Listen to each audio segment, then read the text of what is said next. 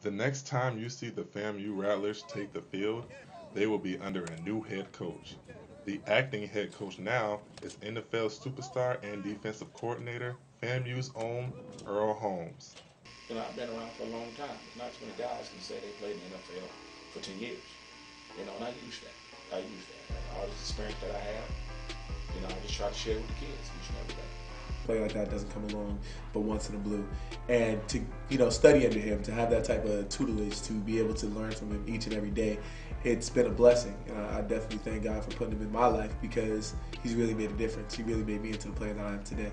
On the play for the Rattlers, that's number 52, Brandon Hepburn. Besides eating, sleeping, going to school, and using the restroom is pretty much been football. So that's what it's been, and I love it. First things first, he's a big dude. Coming in here, I knew he had went to the league from here, so he was pretty much a very good player. When I made my decision to come to FAMU, he was one of the people I talked to. I came up here, it wasn't even on an official visit, it was on an unofficial visit. And he basically had everything laid out for me. It made me feel like I was at home, so we have a very good relationship. My field is going to be somewhat different and a little bit more in-depth as far as my feelings. So I was very excited and proud, you might say. Assistant head coach George Smalls was the defensive coordinator who saw Holmes' true potential during his sophomore year. He understands the advantage of having Holmes on the coaching staff. Where I can see it benefits the young men because you try to bring those experiences, as far as real life experiences, to them as a coach. And that's what we all try to do as a coach, to put our players in the best position to win, also getting them the information and the technique and the knowledge in order to play the game so they can be successful. So, he brings that whole total package. Go. Make it smooth. I'm enjoying it. I love the kids. I want the kids to see. One thing about a coach, take a player where they can't take themselves. So I'm just trying to take these kids. We shoot for the stars.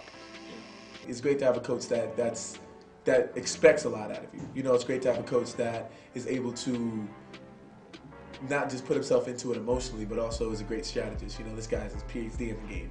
Just I'm expecting to bring in some very good recruits, because, like I say, I was one guy that he brought in, so I know what type of guys he like. He like to bring some very good guys in here, and just a lot of discipline.